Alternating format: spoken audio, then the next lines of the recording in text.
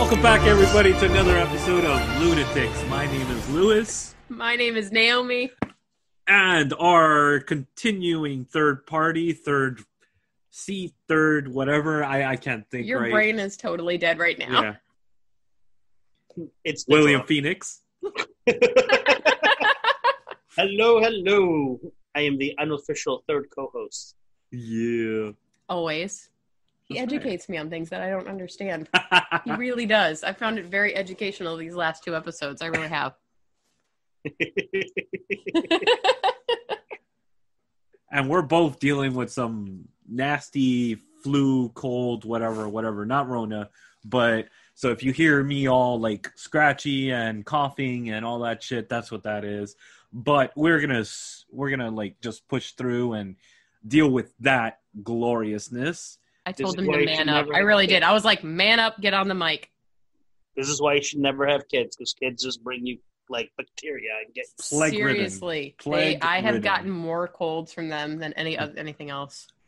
I know it. When they come home with a cold, I'm like, oh, you're seeing your future in 3 days, and it's not pretty. I used to get sick once a year, and it was for 2 days and done. Now I've gotten sick maybe 3 times. That's what you get. You didn't read the fine print when you Right? Really didn't. Free, did you? Really didn't. All right, are we ready to get this bitch started? Let's get it. Okay. William, are you ready? Are you excited? I was born ready. All right. So before we get onto our main topic, Happy Slytherin Day today, being March 3rd. Yes! I saw that. I saw your picture, Slytherin Day, right? Right? Yep. Slytherin Pride Day, bitches. Which day?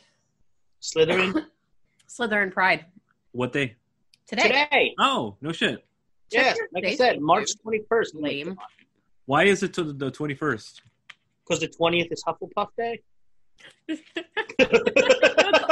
you need any more reasoning than that?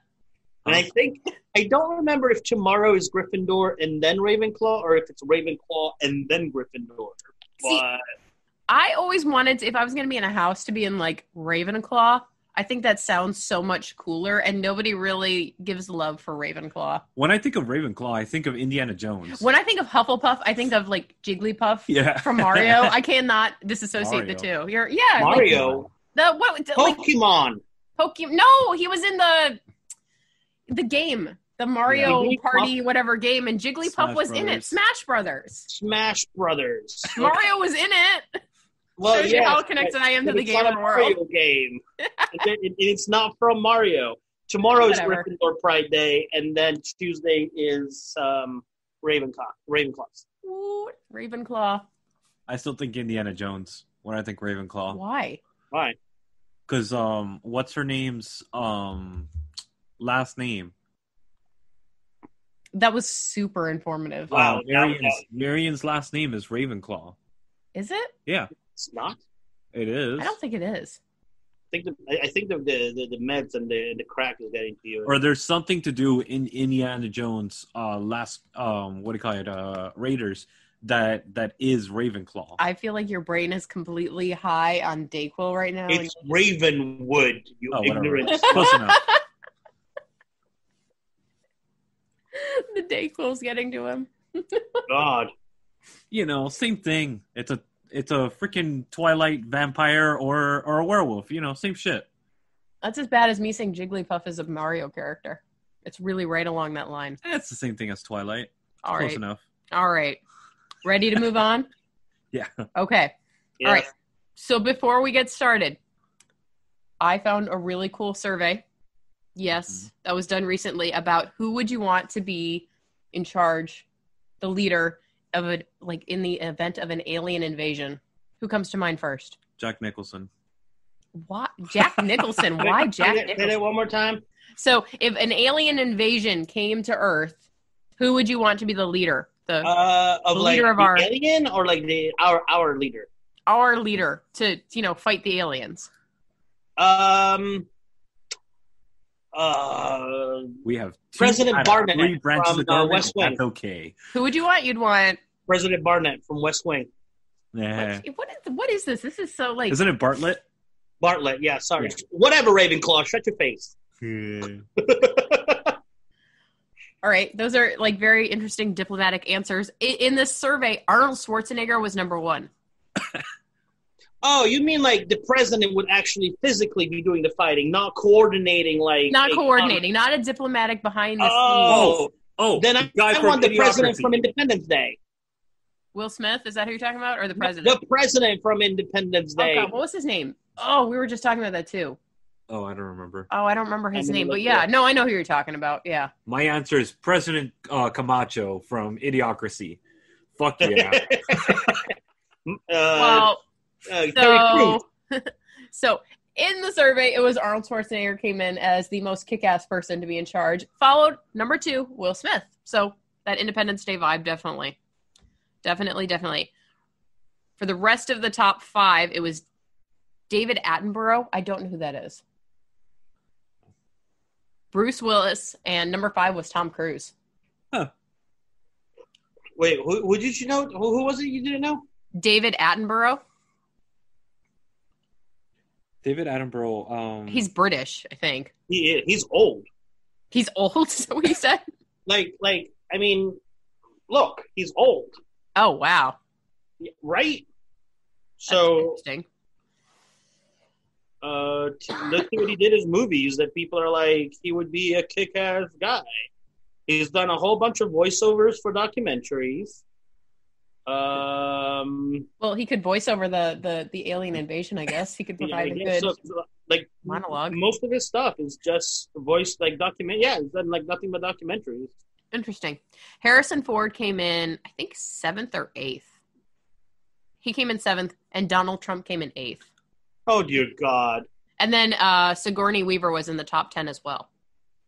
Donald Trump was president if they took over, we'd be screwed because they would be very fine people and he would make friends with them and let them take over the earth because nothing bad is actually happening. And then be like, I did everything I could and oh well, shit happened. So no. Yeah, Sigourney Weaver though, yeah, from Alien, fucking badass. Sigourney Weaver is just such a badass and she's really hot still. She's aged very well.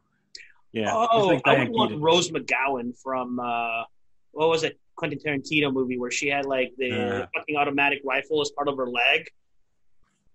Yeah, from Death Proof. Yeah. Yeah, like if you're gonna have Sigourney Weaver, then I want her as well because I think both of them together would make a hell of like president, vice president. I still think Jack Nicholson. That man is a badass. No, Jack Nicholson dies in Mars Attacks. So why the hell would you want him to be like? But he survives most of the movie. It's glorious. He still dies, and he dies a stupid death. Oh, good. His daughter, what is it? Natalie Portman was his daughter in that, right? Yeah. She was annoying. Early Natalie Portman, very annoying. Well, she sucks as an actress, period. No, she doesn't. Natalie Portman sucks, dude. She's had some good movies. That bitch is overrated. You think everyone's overrated? You think anybody that's not affiliated with Kubrick is overrated? Yeah, pretentious.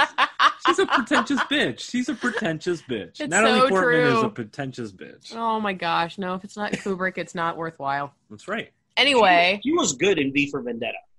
Yeah. She was good in V for Vendetta. She was good. Yeah, don't hate on V for Vendetta. That was garbage. Garbage, I tell you. It wasn't even cinema. The movie was great. She sucked. I love the dude in it. I don't know his name, the guy who stars in it, who actually played B. I love him so much. But anyway, moving on to our main topic, jobs that suck. I wanted to mix it up this week because we did sex the last 2 weeks, and now it's work. And it's jobs the guys that suck. that in the parade have to walk behind the horses with like... That's like the Disney job that sucks the most. But I found a survey, and it listed the worst jobs that you could have in the United States. Making it very specific. So, assembly worker, bank teller, coal miner, farm worker, fast food and short order cook, fishing worker, logger. A lot of these are very outdoorsy things. I think it's because the industry is going away. Medical transcriptionist. Isn't that what you do, Louis? No. Newspaper reporter. And then post office worker and retail sales associate. Yep, especially around Christmas time. Taxi driver was the number one worst job that you could have, according to this survey. So does that include Uber as well, or just taxi? Because any kind of taxi-related service is what I'm guessing. And they say it's because you have to deal with the cope of traffic and people. Mostly people. I can deal with traffic. I just yell at traffic. People are stupid. I guess it depends. Some people have a very low threshold of dealing with traffic issues. So, Louis, I don't know what you're talking about. Screaming profanities all the way through. But I wanted to know, I've had a ton of jobs. Like I'm up in the 30s, I think, or 35 different types of jobs that I have had in my life. How many jobs have you had? Paying jobs, not under the table, that you worked for your parents kind of thing, and it's not legit. 7. Yeah, I'm probably like in the 20s, early 30s. Good. So, William, I'll rely on you for this. You can jump in whenever you want. What would you say is the worst job you had, and why? Oh my God, worst job. I mean, like, I've had some good retail jobs, but I've also had some really sucky retail jobs. Like, I worked for Sears for a while. Yeah. And that sucked. I worked for JCPenney for a day. I went to half of their training. I took off the mics and then ran out of the training room, and I was like, this isn't for me, and left. It was William, dead. did you watch like Home Improvement? We were working on commission, so like people were always trying to outdo each other. We were like in the television houseware department, so we had like a whole array of shit. It was just like, I don't know. I enjoyed working at Toys R Us a lot more than I did working at Sears. Did you watch Home Improvement before getting a job at Sears and like, oh, that looks like me. I could get a job with them. You think it was like Al Borland or whatever? Yeah. Yeah, because I didn't have this beautiful beard at the time. See, I think the gloriousness of having so many jobs is knowing things that I really, really suck at. Like, I was at Subway for 3 days and I was terrible at it. I remember this bitch came in and she wanted the specific type of chicken sub, and I had no idea because I don't get anything at Subway, so I didn't know, and I made her the wrong one. She waited till I was ringing her up to tell me I put the wrong kind of chicken on there. I'm like, well, bitch, you should have said something earlier. Take your sub and go. That job did not last long. That was 3 days. I never even got a name tag or like the hat or anything. I just kind of didn't show up again. I've done that with many jobs where I realized that I was not meant for that job, where I've either run away mid-shift or I just didn't show up again. I went to a job fair. I was in West Palm, and I really needed a job. And then they were having it like in like one of those like hotel, whatchamacallit, like where you have like little conventions or whatever. Yeah, right. It was like really small, and there was really nothing that I really liked. But then walking out, I ran into this guy, and he was working. He said he had like a few openings for his call center, and I was like, okay. And we talked for a little bit, and he offered me a job on the spot. And I was like, all right, cool. She's like, come in tomorrow. And I made sure, because I'm like, one thing that I hate doing, another job that I hated was selling Cutco knives and then the Kirby fucking vacuum cleaners. I tried to sell Kirby vacuum cleaners that died really fast. I hate like cold calls because they don't know who you are. Like you're basically a fucking telemarketer. So I asked him, I'm like, this is not cold calling, right? Like we have leads and whatnot. Like these are people that are expecting us to call. And he was like, yeah. No. Apparently, like they would go to like fairs and people would like fill out stuff on like how to lower their monthly payment on like their house or whatever. You know, just shit that you fill out. And like 90% of the people that we fucking called had no idea what the fuck we were, and we got fucking hung up on. And I, like you, I went there for one day. And then I'm like, nope, I'm not that desperate. I am so bad. Like, people tell me, they're like, you need to give a job a chance, because I have left after a day and I'm gone, this is just not for me. I did that with a gas station. I knew halfway through the day, I'm like, no, this is just not going to work for me. And I kind of leave on my break. I use my break as a cue to kind of run away. And I literally ran away from an office building once. I got a job as an assistant, and like halfway through the day, I had never left my office during the day because nobody wanted to talk to me, and I didn't really know what to do because my boss left for the day. And she called me and she's like, well, if you could look at the cost of filing cabinets. And I heard people whispering in the other offices going, she's so weird. She's not leaving. What is she doing? And I got really nervous. So I just literally ran down the street. I didn't have a ride to get home. I was running down this back street calling my mom on my cell phone going, Mommy, please pick me up. This job is horrible. I've had a lot of really stupid stories like that. Same thing with a hotel. I worked there for 2 days at a Holiday Inn. A Holodex, and it was like a DOS-based system that I couldn't understand. And I was like, no, I'm done. We had that at Marriott in DOS.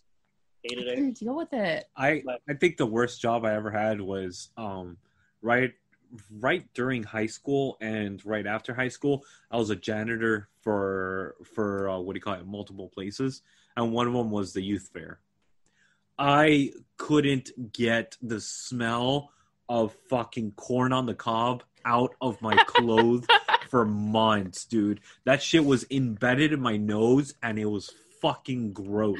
What's wrong with corn on the cob? Still to this day, I loved corn on the cob. Yeah, you're a hater now. Yeah, there. you are a hater of corn on the cob now. I cannot. Still to this day, that just makes me gag. Dude, when I worked in a movie theater, I smelled like popcorn and that artificial butter every single day. That shit got ingrained in my clothes. I swear, I just smelled it all the time. It lives. Just like gets up in your nose and you can't unsmell it at any time. So you walk around all the time going, is there popcorn somewhere? Like, that's all I could smell all the time. At least it's edible food. This corn is the garbage. Edible? No, I know, but this was the garbage because I was a janitor. Oh, okay. So Ew. it was the remainder of it, and it just it has that horrible smell. I did that for 3 years, making my way through high school. See, but you toughed it out. I did not. Have you guys ever just toughed through a job that you absolutely hated, but you just stuck with it? Dunkin' Donuts. Toughed it out. Oh, come on. The Dunkin'. Yeah, no, but I hated my manager was a complete bitch, like absolute complete bitch. But another job that I hated, when I first moved to New York, I really don't want to name names, but it's like a chain of Italian stores that also has restaurants in them, where you eat a lot. But I was coming off of Marriott, which is like one of the top customer service, hospitality blueprints of the world. And I was, trying to implement this to like better our customer service. That's what they fucking hired me for. Nope. Like, I was not allowed to write my own email. Like, we had to deal with customers asking questions or like having issues or anything like that.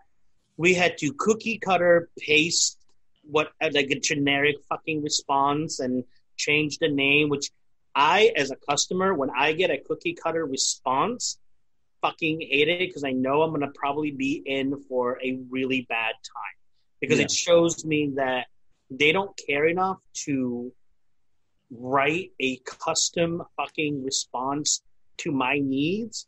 And they're just like, oh, here's the issue. There you go. Oh, here's another issue. There you go. It's like, and I hated working like the customer service. Then I transferred to like the restaurant department, and I loved it there because I was also making a lot more money.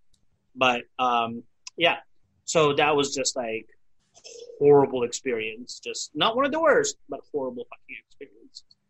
I love it when you get a rejection letter for something you've applied for, and it's like, dear applicant, we have reviewed your many wonderful, wonderful skills, but it's so generic. You're like, you can't even put my name in, or it's like all capped, so you know that it's literally a plug and play. Yeah. I'm like, seriously, like, I can't deal with that. I don't know. Like, jobs are hit or miss for me. Like, but I generally, if 4 or 5 hours in, I'm like, no, this is just not a good fit. I will not tough it out. Not even. That's why I have such a high number of jobs. I worked in an army surplus store once.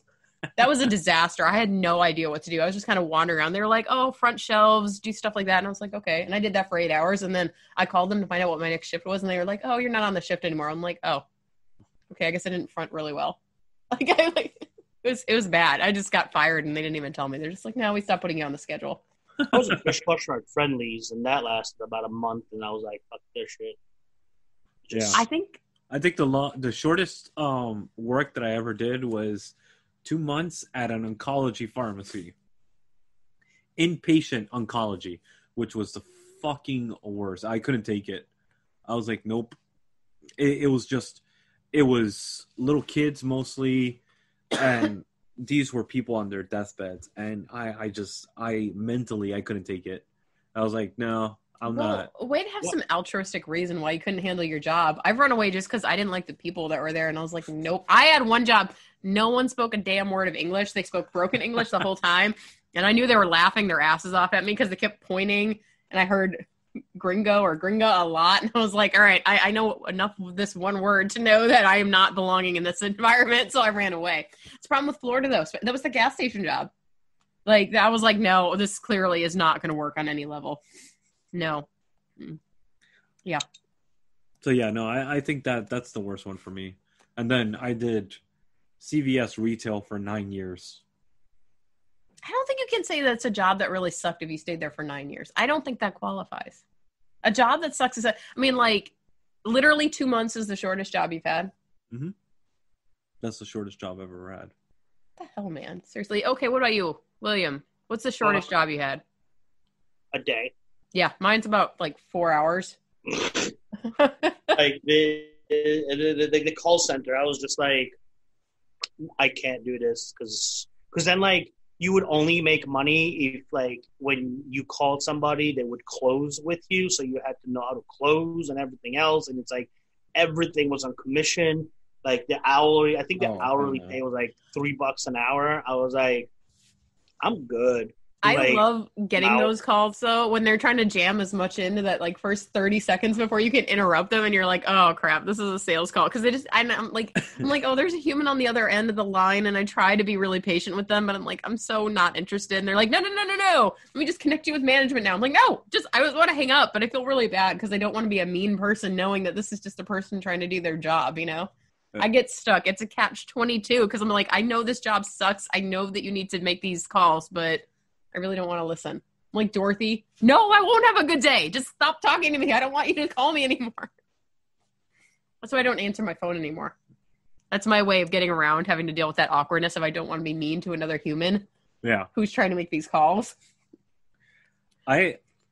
Besides that job, I think the shortest job I had was 3 years. Besides that, I say bless the people who have been in the really crappy jobs that I wouldn't want to have, and they do it without a problem. Like, I did it for a while. I don't think I could handle fast food. Subway taught me that I couldn't deal with that, with the finickiness that comes with food. Have you ever worked in fast food or no?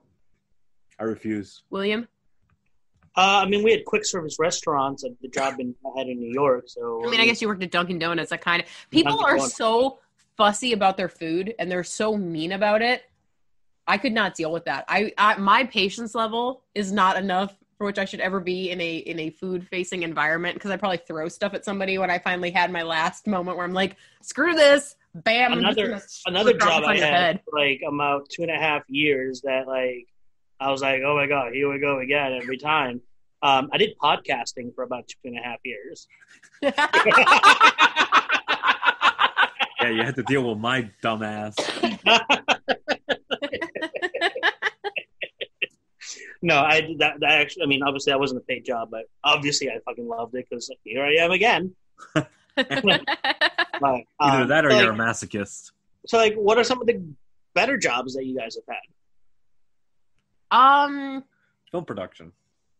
Shut up. Okay, no, you can go ahead. I hate that. The glamour jobs. He's like, oh, well, just rubbing, elbows with the celebrities. I worked with Falcon Entertainment, which was basically they did music videos for hip hop and rap artists. So I did music videos for Pitbull. The Culo video is actually the video that I worked on. Soulja Boy, when he first got his start, that big song that came out, that was actually us working that video. We did that video for him. We recorded with Benzino. We got to meet all these people. We used to go VIP to all the clubs and all that stuff and record the clubs, the VIP rooms and all that stuff for promotions. And it was really cool. We got to go to the Brazilian Film Festival. Got to meet Michael Mann. What's his face? So what happened? I know, seriously, that to CVS? Dude, come on. It was, the biggest thing was I was on track to go into producing, and there's a certain milestone that you hit, and you can't get past that unless you get into heavy drug scene. And it was just, producing is all about connections. It's all about building connections, establishing connections, and keeping those connections moving forward. And the problem is, though, if you're not doing coke and doing drugs at the table where all these fucking people are at, you're not going to get shit done. And every party I went to, it was like that. Every connection, every place that we went to that had that kind of connections that needed to be made, they're all around drug rooms or fucking drug tables. And I'm like, I'm not going to deal with that shit. I lost so many friends due to drugs that I was like, fuck this, I'm out. I can't do this. So you went to pharmaceuticals. Hey, it's You went legal from the drugs. sniffing people to the pill people. And mostly it was good. It was like actually helping some people, you know? Like one of the highlights of my career at CVS was getting a commendation from one of the commissioners in Miami. The man was in a wheelchair. He was wheelchair bound, and the actual commissioner used to come to CVS or Eckert's back then, and what do you call it? He used to like have trouble because he was in a wheelchair and not everything was accessible to him. So he couldn't reach certain things on the shelf and all that stuff. And I really helped him through it. And also just maneuvering through the prior authorizations and all that shit. And having him come out with a team of people to give me a commendation for doing my job, it felt fulfilling. And that started a career that I've been doing for 18 years now. So, yeah. All right, so quick second. Luis, don't move. Naomi, stand up, walk behind the table, and then just listen to my voice. Just go stand behind the table and face Luis. Okay. Luis, just don't move. Because this has been bugging me. Like, not bugging me, but I've been looking at this all after, like, since we started. I see what you're looking at. What is he looking at? Look at Look at Luis, right? And now look at Tucci. And tell me it doesn't look like it's fucking his own picture that he signed and put up on his own wall. Dude, that's what our youngest daughter thinks. She comes in all the time. She's like, look, it's Luis on the wall. And he's like, just because he's bald doesn't mean it's me. But it's also the fact that he's got like that shaded 5 o'clock shadow wannabe facial hair that they both have going. Yep. And like the only thing they think is different is like his glasses are more round than Lewis's. But like other than that, that's so pretty true. much the only difference. Also, Samara commented on like the picture that you tagged us with the 3 cats. She's like, there was no doubt in my mind that Dank was define evil. And she's got a point. I thought you were define evil. I did.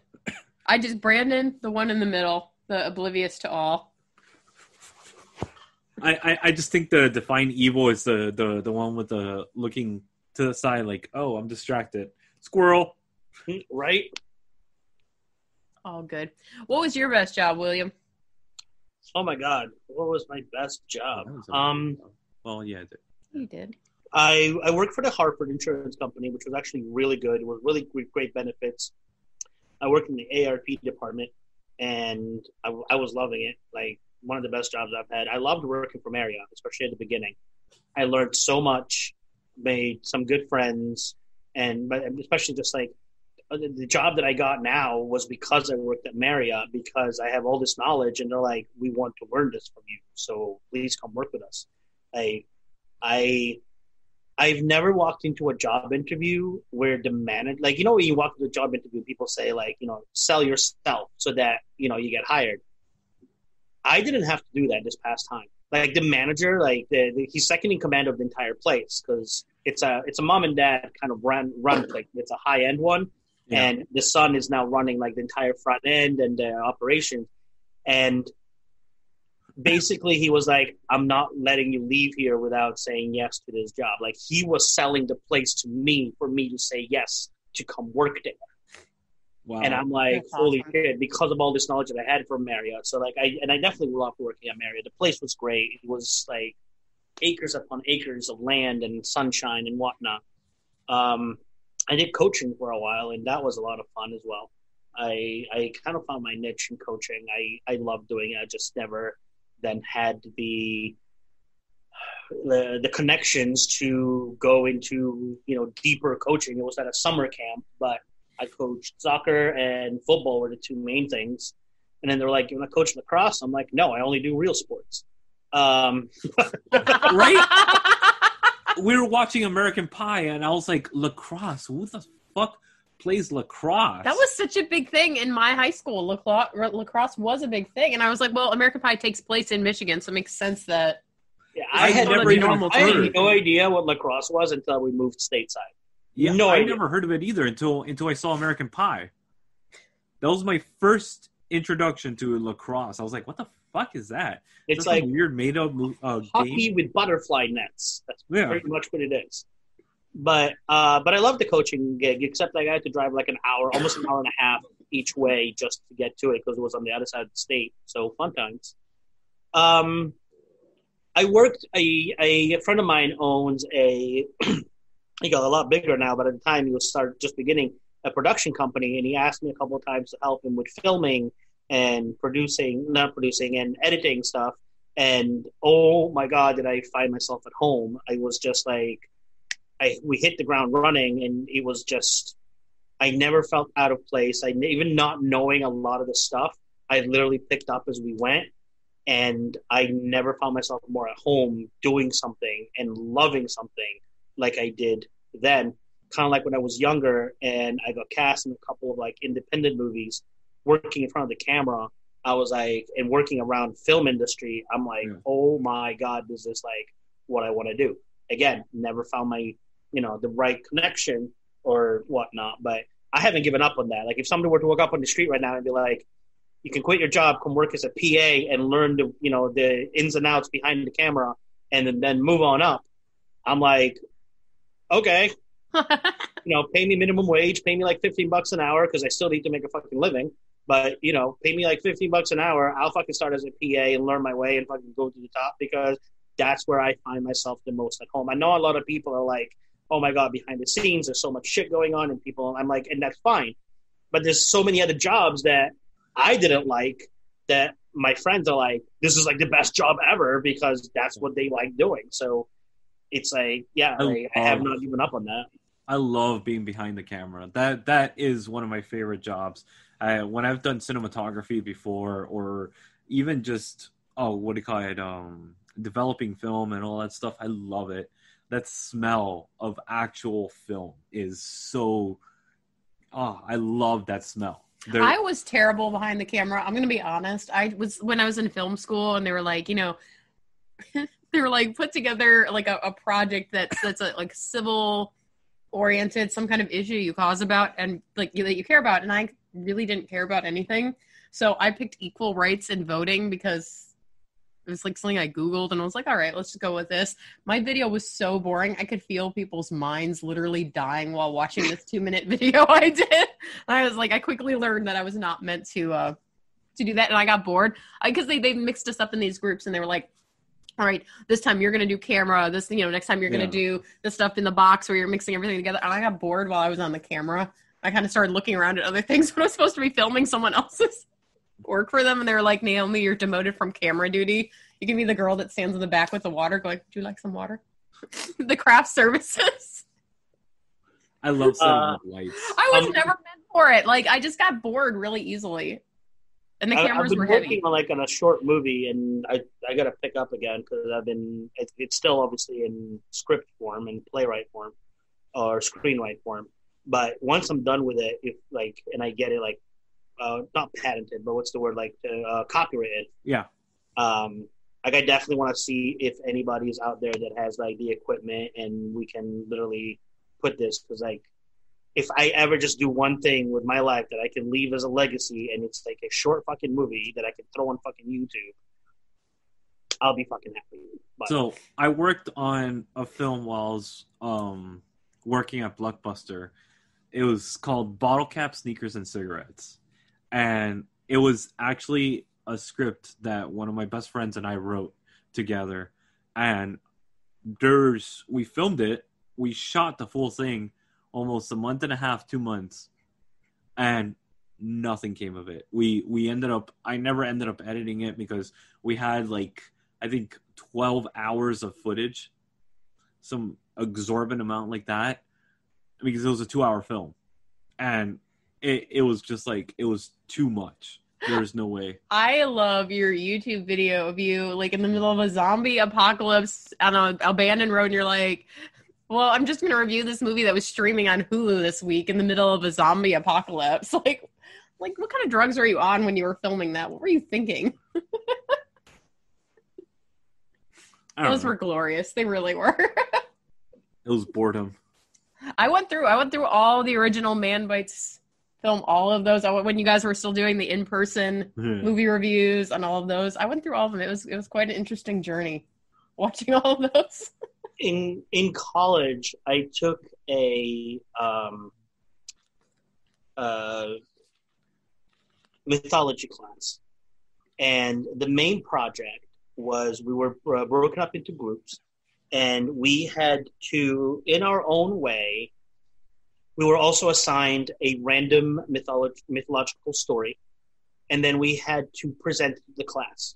We could do it any way we wanted. People could write different, like literally just stand there with a piece of paper and just read the fucking story. They could make a movie, make whatever else. We shot a still movie, like literally just pictures that went through the story and also still poked fun at it.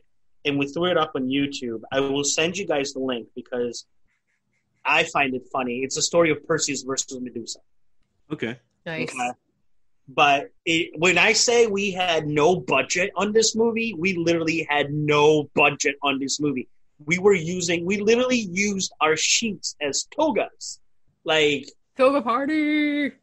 Right? Like, the part of, like, there was a sea serpent that came out of the water. I had my pet snake, and I took my pet snake, I put a little bit of water in the bathtub, put the snake in the water, put a Lego figure in front of the snake, and angled the camera so that you see the view from, like, behind the Lego figure at the snake. And that was our sea monster scene. Like, it's pretty glorious, actually. It really is. It's fucking amazing, and I've got to find it. I don't remember where. Oh, it was. Please tell me I liked it at some point so that I have it. Yes, there it is. Cool, awesome. I'm going to send you guys the link to it when we're done. You guys can watch it. It makes the room look like an Academy Award. So is it safe to say that both of you, like, when you got asked what do you want to be when you grow up, it was film related? Yes. I actually wanted to be an architect. Really now? Yeah. Why? Like, legit an architect. Why? I don't know. I always thought it was a fascinating career, and I always wanted to be part of that. I wanted to be able to build buildings and design buildings. I think you showed this to me and Brandon at some point. Yeah. So I'm never going to watch it again, but I'm like, wait, that weird video where people are cutting someone up. Is that the one you're talking about? Yeah. That video is so weird. Yeah. The salesman who comes in and he's like chopping people up. Yeah. So that was actually part of a 48-hour film festival that I've done. I've done 3 of them, and we have 48 hours to write. Oh my God, I want to do one of those so bad. I want to do one of those so bad. Like, where, like, you literally show up, you don't know what the hell you're shooting, and you have 48 hours to make the script, shoot it, edit it, and present it.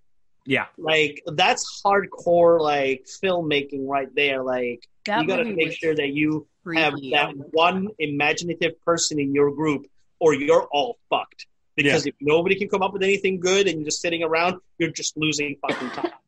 So it's like... I loved it. I love doing it. I've done it 3 different parts. I think we did, the first one was horror, the second one was supposed to be comedy, and the last one was music video. So we did a music video. The last one that I did was a music video. Did you now? Yeah, which was actually pretty fun. What was the song? Some local band. They were like country band, actually, ironically. So the second video I'm sending you guys was actually a video that I directed and edited and everything with a friend of mine. And it was actually my proposal to charity. And we actually used the festival as an excuse because so we could shoot around and I was using her and her friend as like stand-ins. And then in one scene, I end up proposing to her. And she still thinks that it's part of the fucking movie until she realizes that it's like, no, I'm actually proposing to her. And this entire thing was a setup. And it was fucking glorious. So, yeah, watch that. Because, obviously it didn't work out between me and her. But the movie was fucking great. And I can still use it as a credited movie because it says directed by my fucking name. So, it counts.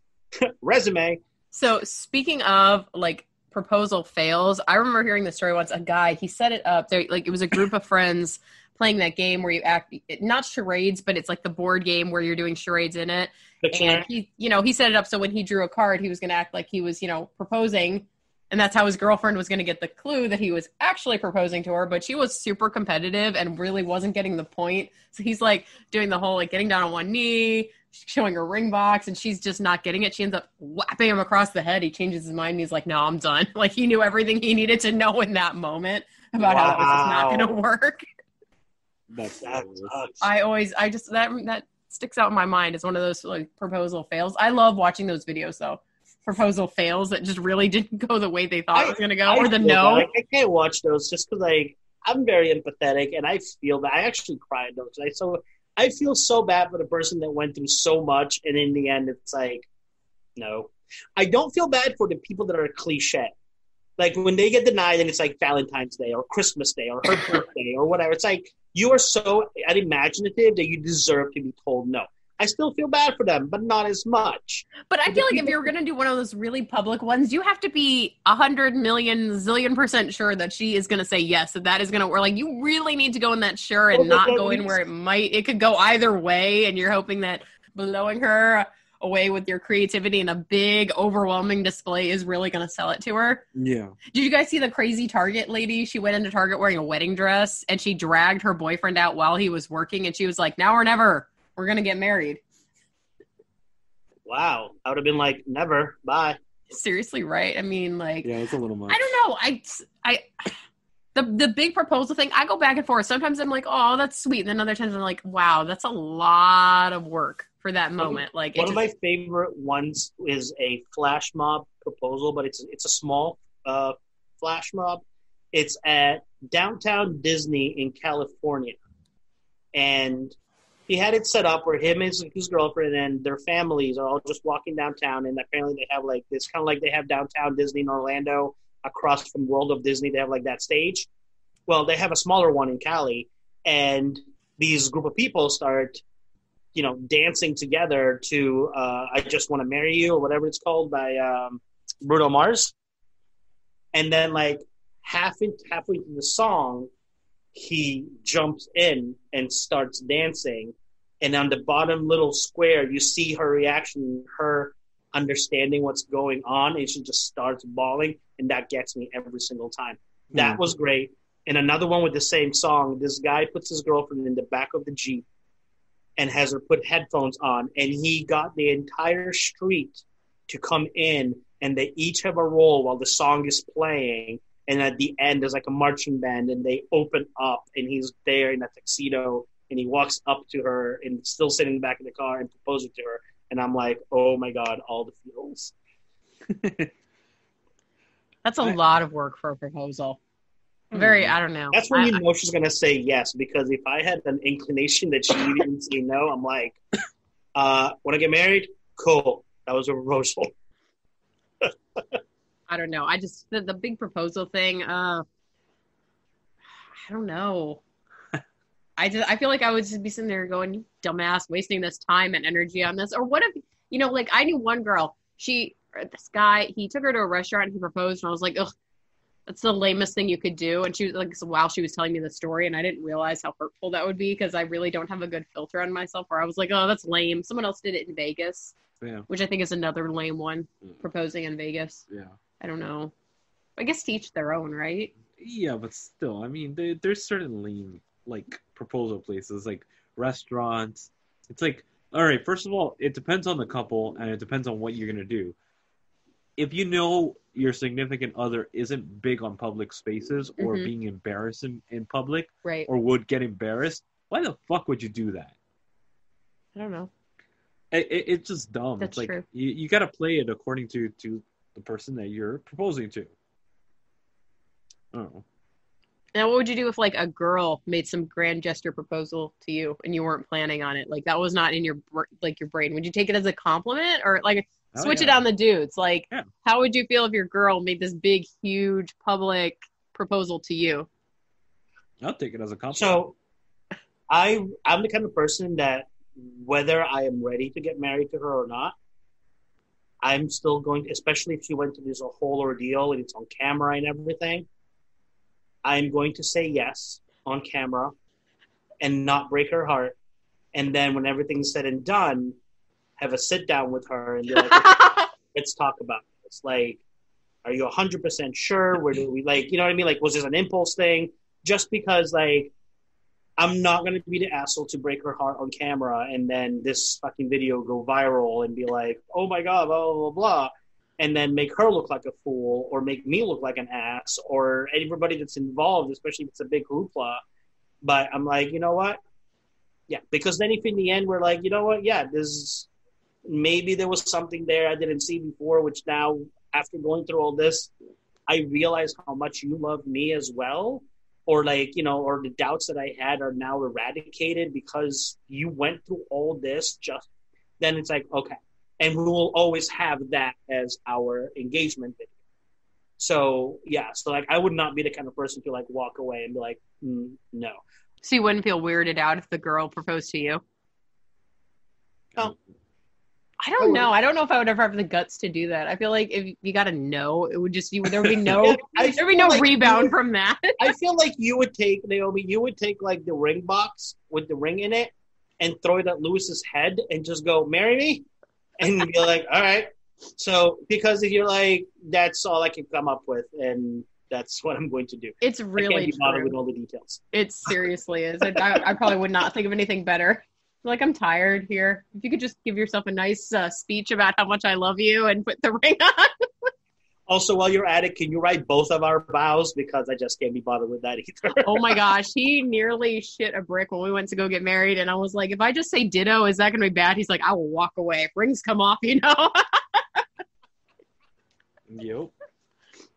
But there's still our actual ceremony in October. Oh, another opportunity. Yes. That's why I'm not allowed to go second, apparently.